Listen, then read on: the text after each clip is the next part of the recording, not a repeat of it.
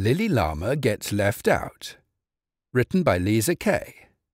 Illustrated by Bondarchuk Stanislav. Narrated by Richard Stibbard. It was a beautiful Saturday, so Lily Llama walked to the park to find friends to play with. On her way, she saw Sammy Squirrel, a boy in her class, playing in his yard. "Hi, Sammy, what are you playing?" Lily asked. "Charlie Chipmunk and I are playing hide-and-seek," he said. "That sounds fun. Can I play?" Lily asked. "Sorry, Lily, you're way too big to play with us. Besides, you can't even climb trees," Sammy said. Sammy walked over and told Charlie Chipmunk that Lily wanted to play. They both laughed. Lily was sad that she was being left out, so she kept walking to the park. Not far away, she saw Danny Dog. He looked very sad. "What's wrong, Danny?" she asked. "I wanted to play hide-and-seek with Sammy and Charlie, but they said I was too big. I really wanted to play, but they laughed at me," he said. Lily told Danny that they would go play together at the park. As they arrived at the park, Lily and Danny saw Benny Bobcat. Lily walked up and said, "Hi, Benny, what are you all playing?" "We're having races," Benny replied. "That sounds fun. Can Danny and I play?" Lily asked. "Sorry, Lily, but you're both way too slow for our races," Benny said. Lily and Danny did not like being left out again.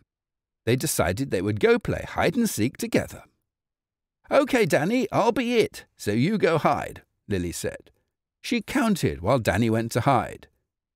Lily counted to 20, yelled out, "Ready or not, here I come!" and started to look for Danny. She walked by a park bench, where she saw Sophie Sloth sitting alone. "Hi, Sophie," Lily said. "How are you?" "I'm feeling sad. I was supposed to hang out with Benny today, but then he ran into his other bobcat friends and they started racing. They told me I couldn't play because I was too slow," she said.